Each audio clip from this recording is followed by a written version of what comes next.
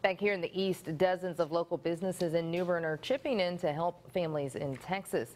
New Bern's River Mills Professional Storage Center partnered with D&E Developments for donations.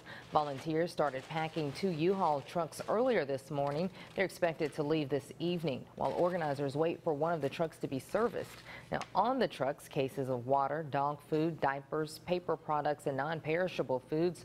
Organizers say times like this calls for everyone to do their part.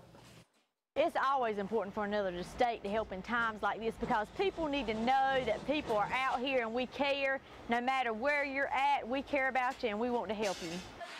The donations headed out a little after 3 and is expected to arrive to victims by Sunday afternoon.